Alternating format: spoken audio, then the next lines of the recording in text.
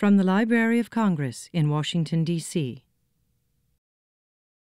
Richard Holmes is best known as the world's preeminent biographer of the Romantic era poets. He not only tells the tales of these writers, he absorbs their lives. He projects a romantic sensibility. His two-volume biography of Coleridge has been called a near masterpiece of empathy. But after studying the Romantic era for years, Holmes realized something. There was a powerful, largely overlooked influence on the Romantic culture and on the writers of the time. And that influence was science. He explores this theme in his new book, The Age of Wonder, How the Romantic Generation Discovered the Beauty and Terror of Science. Holmes was born in London and educated at Churchill College, Cambridge. He began his career as a journalist. For 20 years, he was a feature writer and a reviewer for the London Times.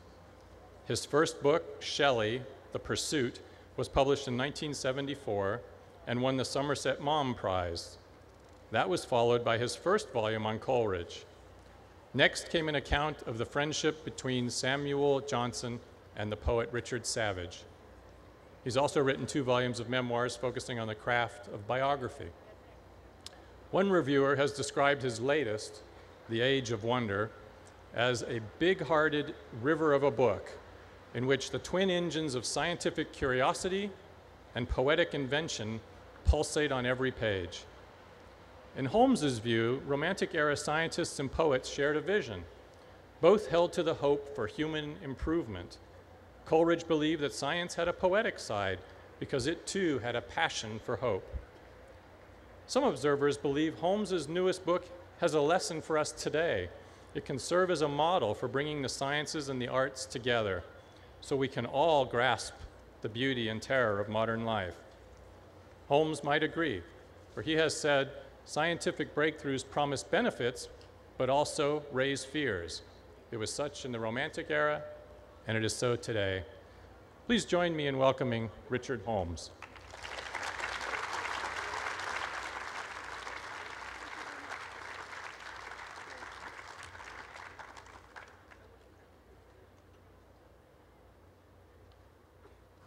I would just like to introduce Susie, who is our signer today.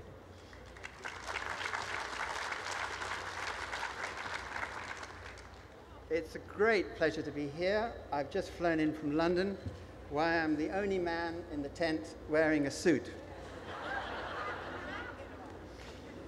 I probably will take it off later on, right? And I'm tremendously grateful to 2 major institutions. Of course, the Library of Congress, which I want to say something about, and also the Washington Post, which I want to say something about. But there's a 3rd institution, and this requires me to put this hat on. And you can't read it, but it says Junior League of Washington.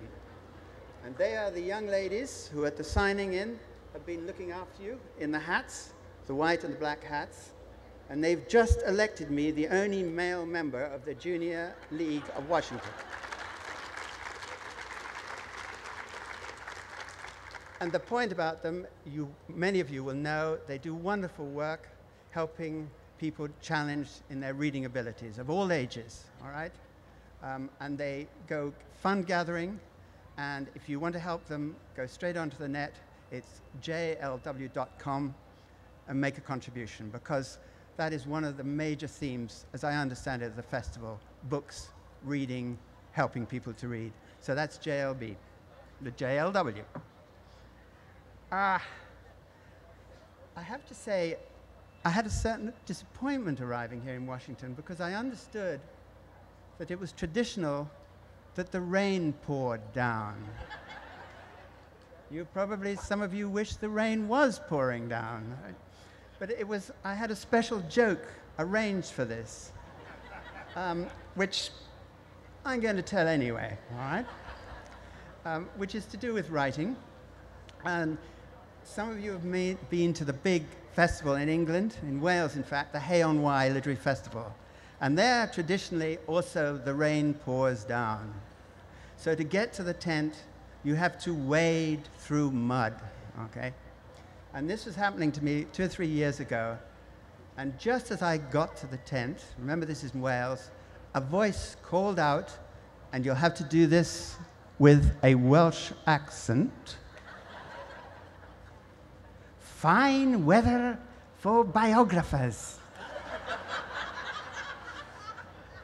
And then he added, plenty of feet of clay. Very, very true. So, nonetheless, I'm very glad that it's shining today.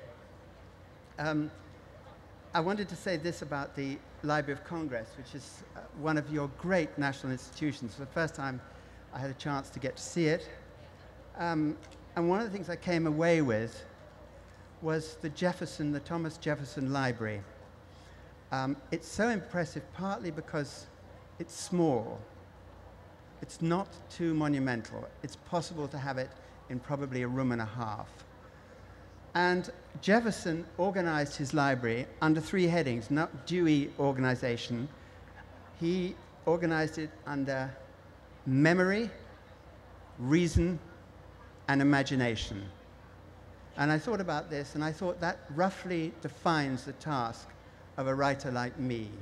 For memory, we are going back into history to discover, and particularly the history of science in this case.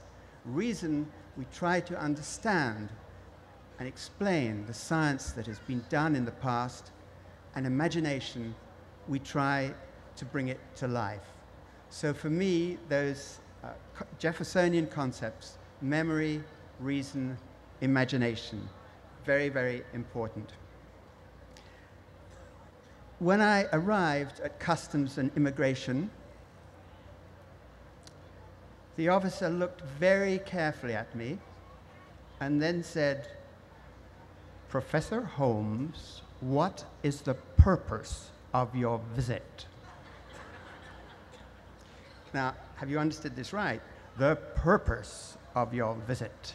This seemed to me like a metaphysical question. Like, what is the purpose of the universe? And I hardly noticed him stamping my thing and sending me out. Okay? So in a way, that's what I want to talk about in these very few minutes, the purpose of the visit, the purpose of writing. Incidentally, I was told that I should spend 20 minutes not talking about my book, and then 10 minutes answering questions about not talking about my book. So we'll see how we get on with that. So I thought I'd do this in this shape or form. I'm going to use questions that people have actually asked me in the very brief time I've been here. And the first one was, Mr. Holmes, did you come from London by hot air balloon? It's something to do with the cover of the book. To which my quick answer was, well, the first hot air balloon that crossed the Atlantic from England to America was described by none other than Edgar Allan Poe in the New York Sun in 1844. 3 English pilots, including the famous Charles Green, and they overflew Greenland, and they landed on the shores somewhere, I think in Massachusetts. This was the biggest scoop the New York Sun had ever had. And then Edgar Allan Poe realized and revealed that it was a complete hoax. They'd never crossed the Atlantic. It was the first of his stories of mystery and imagination. That was in 1844. But the first person who flew the English Channel, it was an English balloon, but the pilot was an American, Dr. John Jeffries. So that's a little bit of history, which appears in my book. And the first woman aeronaut was an actress, Mrs. Sage. And she has a great comic turn in my book. And at the end of this week coming, I am going, so it's maybe the last you ever see of me, to the International Balloon Fiesta in New Mexico to fly with the winner of the American Hot Air Challenge Cup. Bye-bye. Second question, can you remember your long subtitle? All right. In fact, it's amazing. I just noticed it's not on the cover of the book. Okay. Anyway, the long subtitle is How the Romantic Generation Discovered the Beauty and Terror of Science. And that is, in a way, my first serious point, because This is a history of 18th century science, but the notion that science is both beautiful and threatening and menacing is a key idea to grasp, and one that we have absolutely inherited. And one of the themes of my book is to see how this began in Europe and in England in the late 18th century. I'll give you one example of this. There's a passage, a chapter describing the invention of the miner's safety lamp, which I'm sure some of you learned about in school, by the chemist Humphrey Davy. A brilliant piece of invention, which I tried to describe, which prevented the deep mine explosions of methane. A beautiful invention, benefit to mankind. But what happened? As a result of that lamp, miners were sent deeper and deeper into the mines, and gradually the casualties grew again. So there's a double-edged sword, and that would be an example. There are others, but that's just one for the book. Question: would you describe your book differently to a science graduate or an arts graduate? To a science graduate, I would say this book weighs 0.958 kilograms. It's 5 centimeters thick, it's 485 pages long, it's got 72 footnotes, and it's got 306 lines of poetry in it, which is the point they begin to look skeptical. How would I describe it to an arts graduate?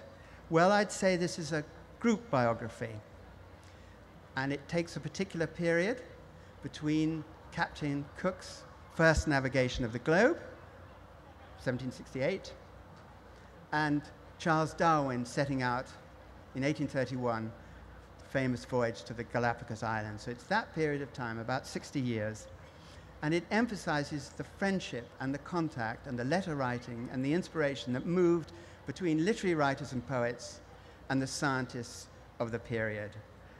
Now, sometimes people say, are you sure about this? Let me give you one single proof. And I want to read a poem. I promised myself I'd read a poem. And this, let me set it up. First of all, it's by a woman poet. And this is, again, a very important theme of the kind of history I'm writing, is I think that women have been written out of the history of science, certainly in the 18th and 19th century. And I think there's a lot of recovery to do. And this poem is by Anna Barbauld, and she was working as an assistant to Joseph Priestley, who, as you know, his laboratory was burnt down, and he came here to the land of the free, Philadelphia, and he worked there for the final years of his life. This was when he was still in England, and he was doing experiments with a vacuum. Some of you may have seen the famous picture by Joseph Wright of Derby, which is a bird fluttering in a big glass vacuum tube. And the idea was to experiment with what was the mysterious gas in the tube that kept the bird, the dove, alive. And Priestley, in fact, was on the trail of oxygen. He used all kinds of animals, and one was a mouse. So he had a laboratory mouse. And Anna Barbauld began to worry not so much about oxygen, but about the mouse. And so she wrote a poem which was called The Mouse's Petition to Dr. Priestley, found in the cage where he had been confined all night, by which we understand the mouse, not Dr. Priestley. So you have to imagine that, just like today, experimental cage, this mouse was scheduled to undergo the oxygen test the following day. And when Priestley came down, he found this poem. I just want to quote a couple of lines from this. And this is Anna Barbauld, who was very well read in science, but suddenly putting herself in the place of the non-volunteering mouse. And this is what the mouse says to the scientists. For here forlorn and sad I sit within the wiry grate, and tremble at the approaching morn, which brings impending fate. The cheerful light, the vital air, are blessings widely given. Let nature's commoners enjoy the common gifts of heaven. The well-taught philosophic mind to all compassion gives. and casts around the world an equal eye and feels for all that lives. So there is possibly the first animal rights poem, right? And very interesting that it came out of this scientific laboratory in 1773. And that's just one tiny example of the thing that happens throughout my book, and what interests me so much is the connection between the writer, the literary writer, and the scientist. Question: why did you change after working for 40 years on literary biography to science biography? I felt there was a slight tone of reproach in that question. Why did you do that? The quick answer is I'd written about the poet Samuel Taylor Coleridge, the one who took the opium, you remember, Kubla Khan? And it turned out that as a young man, his great friend was Humphrey Davy, who was going to be the greatest chemist of the age and become president of the Royal Society.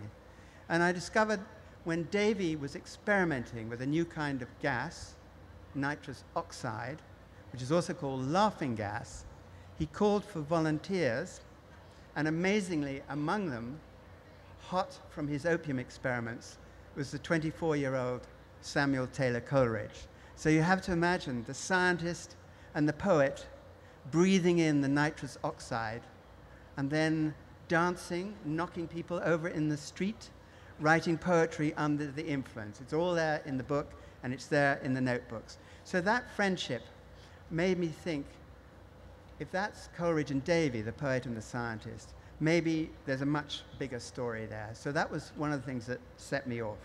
I should also say I had an amazing chance when I started to write this book. I got a summer fellowship at Trinity College, Cambridge, and that is, Trinity is it's Newton's college. It's the great scientific college in England. And there when you dine, I was there for 6 months, you just sit anywhere on the table, okay? There's long tables, there's no place, you don't know who you're going to sit next to. And I have to say, in the time I was there were 6 Nobel Prize winners, and I sat next to each of them, and it was very interesting to try and ask them questions. And one of the things I found is that unlike many literary professors, the scientists loved explaining things, and they were really good at doing it. And that was something that fascinated and converted me. And let me give you one pure example of this, that I sat down one evening next to a Russian mathematician who spoke no English at all. And the one thing I knew is that he knew about Évariste Galois, the great Romantic mathematician. So that was the one thing I turned to him, I said, Évariste Galois. And this wonderful smile spread across his face. And then he leaned across the table, managed this college table with all the silverware, all right, and he drew all the silverware over him, and he began to lay out an algebraic box with the knives and the forks and the pepper, and he explained, without using any words, Évariste Galois' theory. It caused chaos. The waiters had to come and intervene in the end, okay? And that was just one wonderful example, and that changed me. I thought this is something, to meet people like that, it's something I must write about. Question: are scientists madder than poets?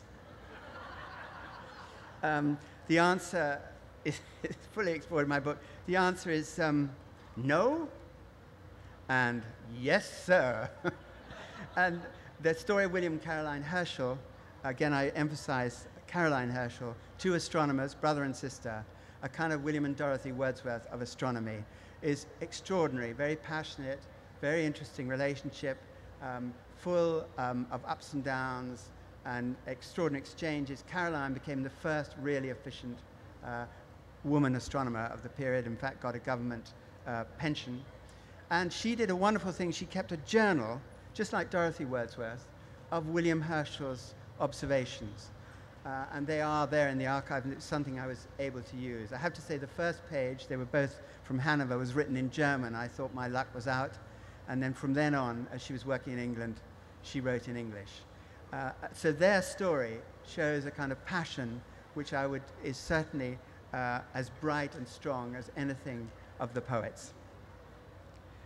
Question, did you get any fan letters? Well, I got a fan letter from NASA. And they pointed out that in the footnote on page 295, where I described the Hubble telescope, I had got one figure 0.01% out. But as it referred to the cost of the Hubble, they were not pleased.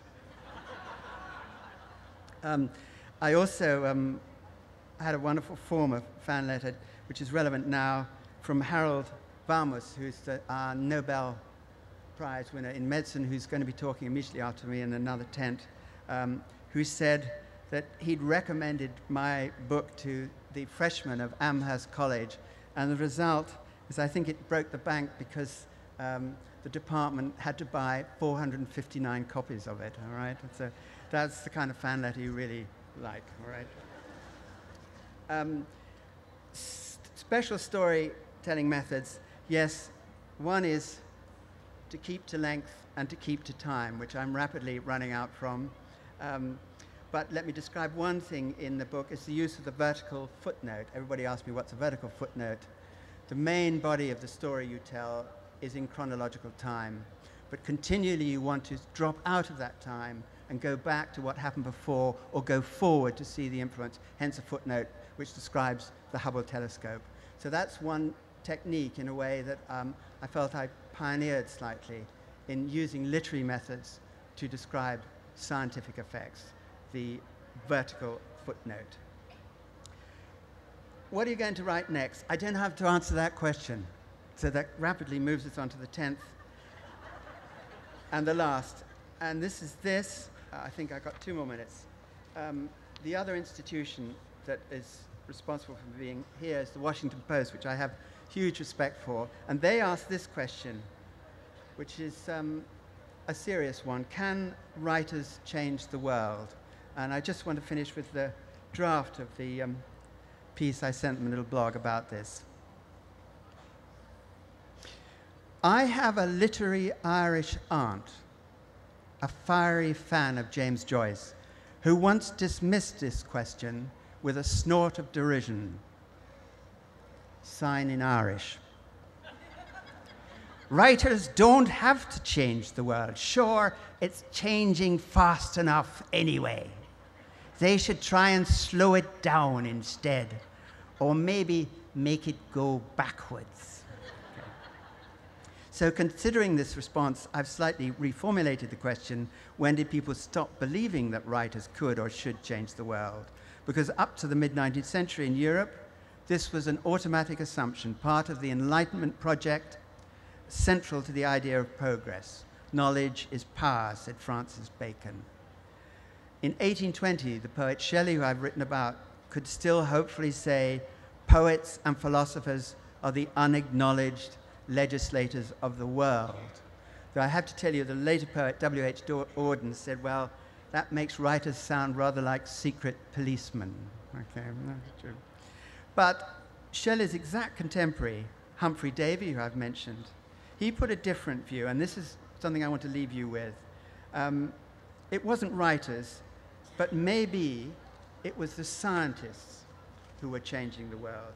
And he said, if you compared Shakespeare or Francis Bacon, Milton or Newton, who would you think had changed the world more? Very interesting question. And I think there is an answer now which says from the 20th century with penicillin, air travel, nuclear power, 21st century mobile phone, internet, climate change, etc. That might be the proper response. But then I think writers have inherited a new form of this question. Is it change for the better or for the worse? Is our world the kind we want, or the kind we should have, or the kind we have foolishly lost? Do we have reasons to hope or to fear, to dream and wonder, or simply to laugh at the absurdity of the whole thing? By posing such questions and exploring all possible answers, writers are no longer asked to change the world. They are asked continually to reimagine it, which is a far more radical request. But I'm not sure that my Joycean aunt would approve all the same. Thank you very much.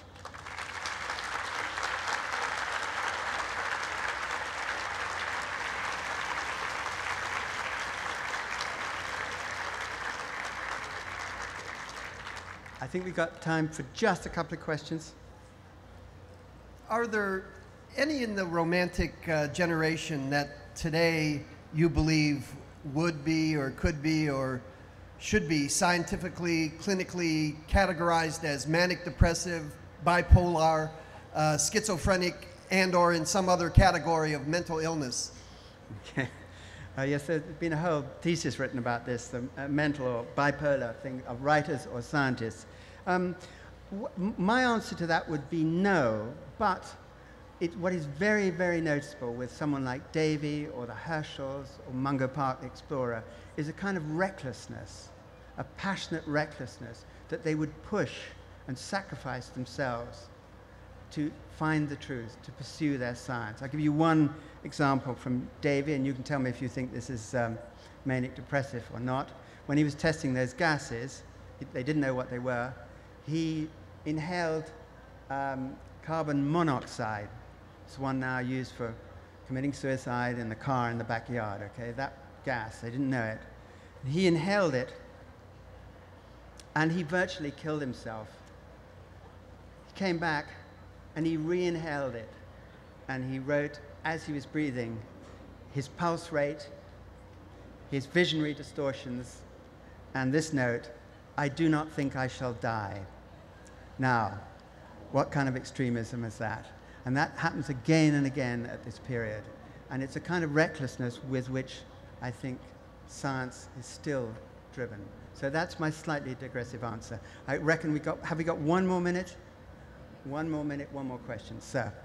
I'd be interested in your view of Stephen Hawking as scientist and as popular writer. His new book is selling like hotcakes here and in England, and I'd be interested in your reaction to him. Okay, you should have asked that 25 minutes ago. Very good question. Okay, the new book is called The Grand Design, and it's become controversial partly because it sounds like an atheist tract, all right? That's one of the problems there. This is what I'd say about that book. It's a problem that begins in the 19th century, that more and more science is expressed in terms of pure mathematics. And pure mathematical setups are very difficult to imagine or visualize. And when you get to string theory or M theory, it is very difficult to know, is the scientist speculating or is it something that can be proved? And I think that's a very, very big dilemma. And I just finally add one more thing, very important, which I call displacement. And this bears on the two cultures. One of the things that's happened since Copernicus removed the Earth from the center of the solar system and said it was the sun, science has displaced us more and more in terms of time, how small we are in terms of the universe, how irrelevant we are to a quantum universe, that is to say the very, very small, and also to the very, very big, and also in terms of time and evolution. We seem to occupy a more and more displaced space. And yet at the same time, we are developing beautiful theories, and we are writing, and we are here today. And I think there is the division between the science culture displacing us and the literary culture trying to put us back and put meaning into everything around us. There's the difference, and that's my time. Thank you very much.